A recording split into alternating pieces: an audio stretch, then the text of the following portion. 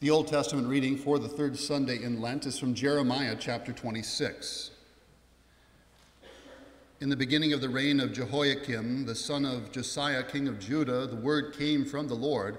Thus says the Lord, stand in the court of the Lord's house and speak to all the cities of Judah that come to worship in the house of the Lord all the words that I command you to speak to them. Do not hold back a word. It may be they will listen, and every one turn from his evil way, that I may relent of the disaster that I intend to do to them because of their evil deeds. You shall say to them, thus says the Lord, if you will not listen to me to walk in my law that I have set before you, and to listen to the words of my servants, the prophets, whom I send to you urgently, though you have not listened, then I will make this house like Shiloh, and I will make the city a curse for all the nations of the earth. The priests and the prophets and all the people heard Jeremiah speaking these words in the house of the Lord. And when Jeremiah had finished speaking all that the Lord had commanded him to speak to all the people, then the priests and the prophets and all the people laid hold of him, saying, you shall die. Why have you prophesied in the name of the Lord, saying, this house shall be like Shiloh, and this city shall be desolate without inhabitant? And all the people gathered around Jeremiah in the house of the Lord. When the officials of Judah heard these things, they came up from the king's house to the house of the Lord, and took their seats in the entry of the new gate of the house of the Lord. Then the priests and the prophets said to the officials and to all the people, this man deserves the sentence of death, because he has prophesied against this city, as you have heard with your own ears. Then Jeremiah spoke to all the officials and all the people, saying, the Lord sent me to prophesy against this house and this city all the words you have heard. Now therefore mend your ways and your deeds, and obey the voice of the Lord your God, and the Lord will relent of the disaster that he has pronounced against you. But as for me, behold, I am in your hands. Do with me as seems good and right to you.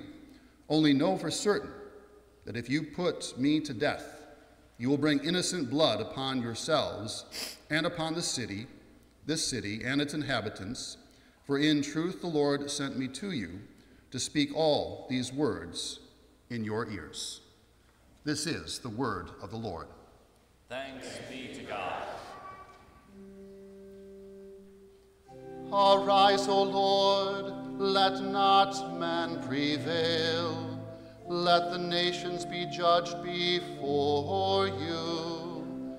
When my enemies turn back, they stumble and perish before your presence. The epistle is from Ephesians chapter 5. Therefore be imitators of God as beloved children, and walk in love as Christ loved us and gave himself up for us, a fragrant offering and sacrifice to God. But sexual immorality and all impurity or covetousness must not even be named among you, as is proper among saints. Let there be no filthiness, nor foolish talk, nor crude joking, which are out of place, but instead let there be thanksgiving. For you may be sure of this, that everyone who is sexually immoral or impure, or who is covetous, that is, an idolater, has no inheritance in the kingdom of Christ and God. Let no one deceive you with empty words, for because of these things the wrath of God comes upon the sons of disobedience. Therefore do not associate with them, for at one time you were darkness, but now you are light in the Lord. Walk as children of light, for the fruit of light is found in all that is good and right and true. This is the word of the Lord. Thanks be to God. Please rise for the reading of the Holy Gospel. To you I lift up my eyes, O you who are enthroned in the heavens. Behold, as the eyes of servants look to the hand of their master, so our eyes look to the Lord our God, till he has mercy upon us. Have mercy upon us, O Lord. Have mercy upon us. The Holy Gospel according to St. Luke, the 11th chapter. Glory be to thee, O Lord. Now Jesus was casting out a demon that was mute. When the demon had gone out, the mute man spoke, and the people marveled. But some of them said, "He casts out demons by Beelzebul, the prince of demons," while others, to test him, kept seeking from him a sign from heaven. But he, knowing their thoughts, said to them, "Every kingdom divided against itself is laid waste, and a divided household falls. And if Satan also is divided against himself, how will his kingdom stand? For you say that I cast out demons by Beelzebul. And if I cast out demons by Beelzebul, by whom do your sons cast them out? Therefore they will be your judges. But if it is by the finger of God that I cast out demons, then the kingdom of God has come upon you. When a strong man, fully armed, guards his own palace, his goods are safe. But when one stronger than he attacks him and overcomes him, he takes away his armor, in which he trusted, and divides his spoil. Whoever is not with me is against me, and whoever does not gather with me scatters. When the unclean spirit has gone out of a person, it passes through waterless places seeking rest, and finding none, it says, 'I will return to my house from which I came.' And when it comes, it finds the house swept and put in order. Then it goes and brings 7 other spirits more evil than itself, and they enter and dwell there. And the last state of that person is worse than the first." As he said these things, a woman in the crowd raised her voice and said to him, "Blessed is the womb that bore you, and the breasts at which you nursed." But he said, "Blessed rather are those who hear the word of God and keep it." This is the gospel of the Lord.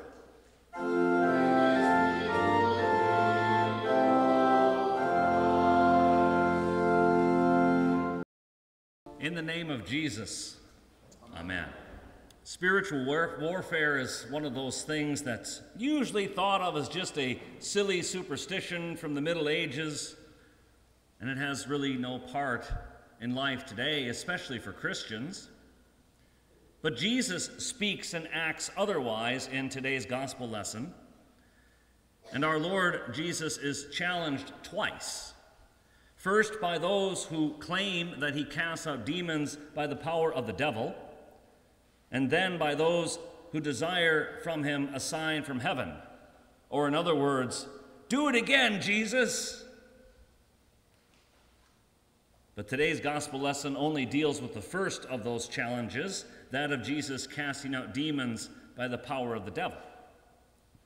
And the sign that Jesus does give later in Luke's gospel is only the sign of Jonah. Those who are challenging Jesus among their own numbers are those who also are casting out demons, and some of them, St. Luke tells us in chapter 9, some of them are doing it even in the name of Jesus.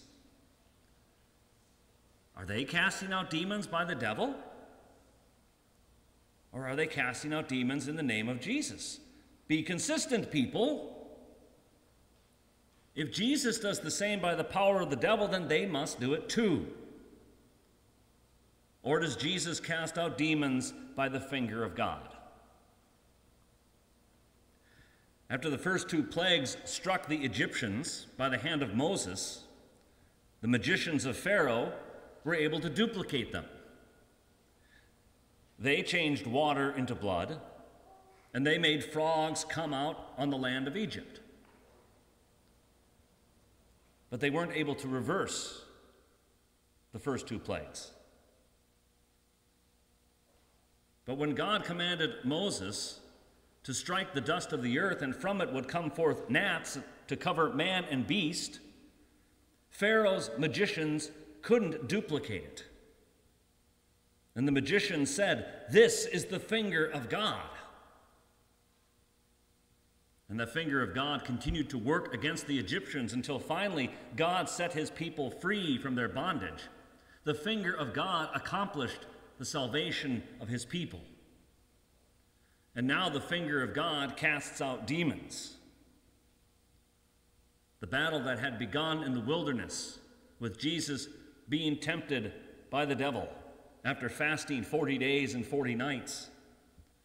The battle continues by Jesus, who continues to divide the spoil. For the strong one, the devil, is defeated by the stronger one, Jesus. The devil thinks he has the winning spot, but Jesus disarms him and overcomes him. This is the finger of God.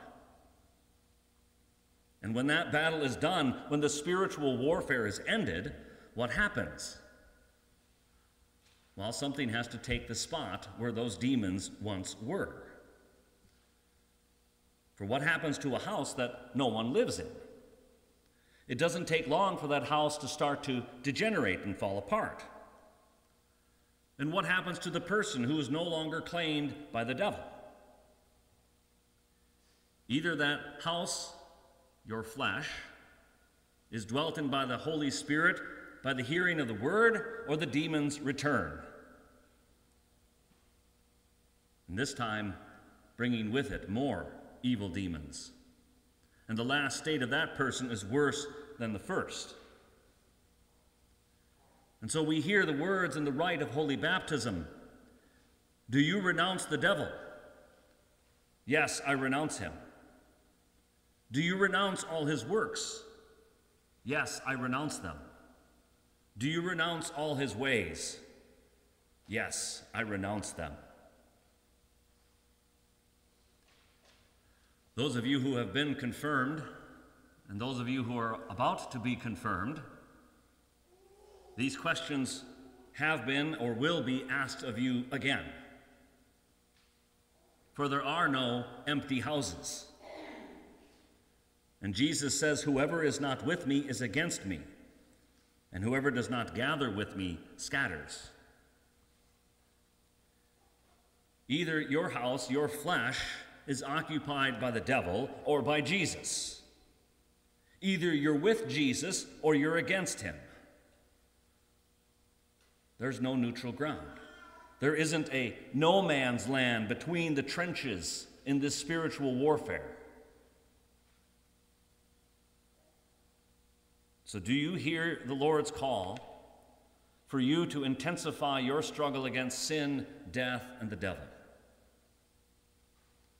That's what the Lenten season is about.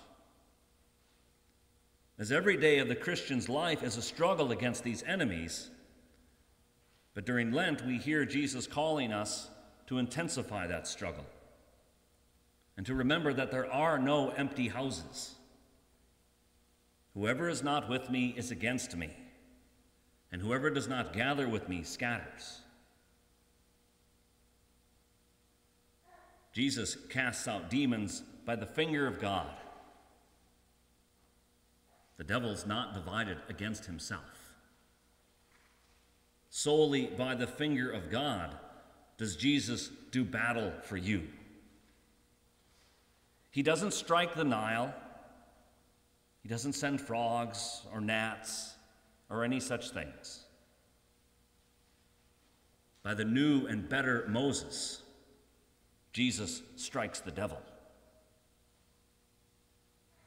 And this new and better Moses, Jesus, carries your sins and your sorrows in himself, and he defeats death, and he cleans your house through the washing of regeneration with the word and by the hearing of that word. And the woman who bore Jesus is blessed. And the church will forever call her the Blessed One, the Blessed Virgin Mary. Jesus doesn't disagree with the woman from the crowd, but he adds to it and says, blessed rather are those who hear the word of God and keep it.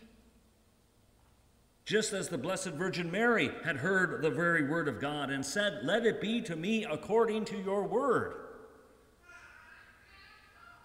Mary heard the word, believed it, and kept it. She believed in the promise given to her.